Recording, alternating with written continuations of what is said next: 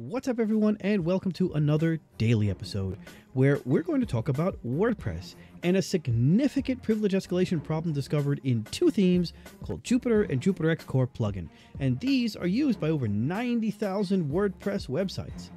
The privilege escalation can allow threat attackers to seize complete control of any website that has the affected versions installed. Now, before we really get into the story, I've made some adjustments to how I will be providing content going forward. If you've heard this already, please just bear with me. I want to make sure that those who are not yet familiar with my master plan can also be informed. The good news is this is the last time I will have this message, so yay! I now have three primary categories. The main categories are dailies, then retrospectives, and then weeklies. In the dailies, we will go through just the facts, the story as it hits the wire. Then there are retrospectives, where I will take specific stories out of the dailies pool and give insights about what these events mean.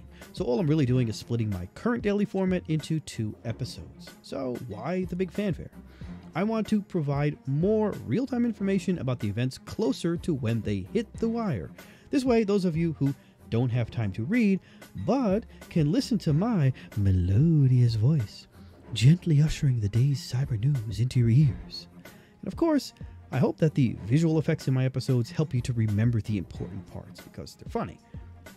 Now, if you're interested in what I decipher from these daily events or daily stories, you can watch my hopefully 2 to 3 times weekly retrospectives. These do take longer to produce because I have to dive to the deepest bone-crushing parts of murky, oxygen-deprived oceans on distant planets to reach the depths where I simply pick the jewels of knowledge right from the ocean floor.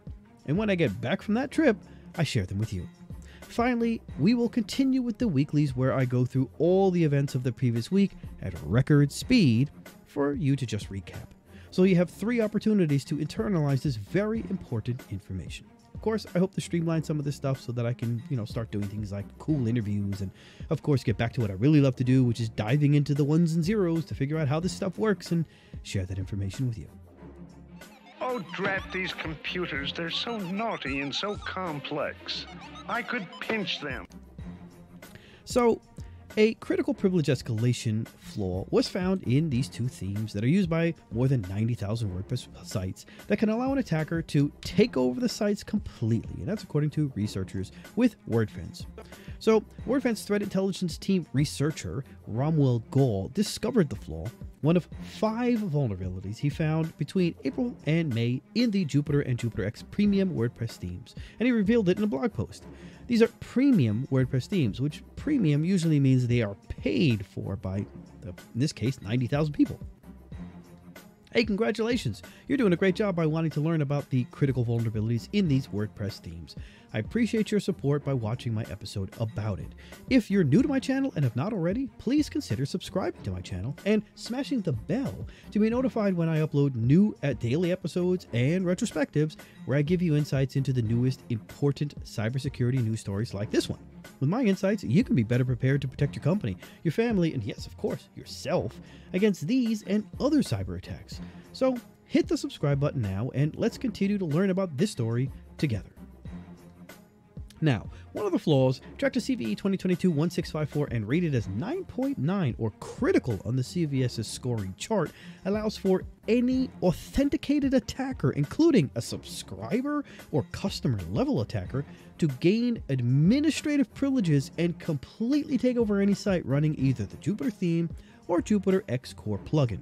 The plugin is of course required to run the JupiterX theme. So you would install the JupiterX plugin, and then you can say install the JupiterX theme, and then you realize, well, I don't want the JupiterX theme, so you remove it, but you still have the JupiterX Core plugin installed.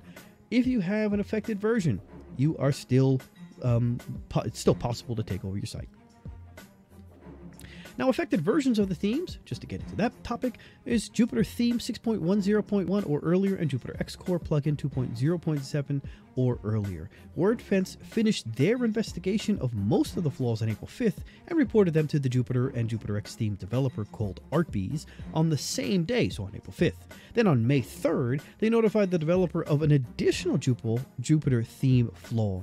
By May 10th, updated versions of both Jupyter and JupiterX themes were released that patched all of the flaws. Good for them. Now, the critical flaw found resides in a function, and this is where the problem is. It's called uninstall template, which is intended to reset a site after a template is uninstalled. So let's say you have, a template that you wanted to test out, and then you're like, I don't like it, so you uninstall it. You use this uninstall.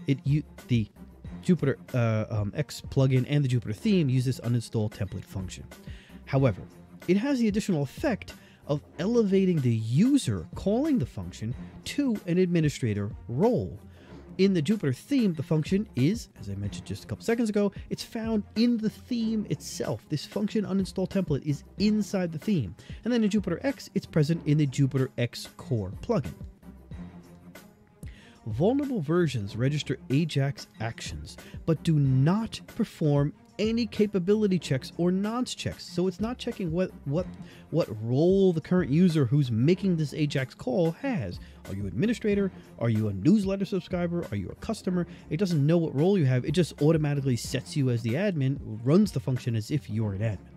So on a site vulnerable, with a vulnerable version of the Jupyter theme installed, any logged in user, again, a subscriber, customer, or a reader, or whatever, can elevate their privileges to those of an administrator by sending an AJAX request with the action parameter set to ABB_uninstall_template.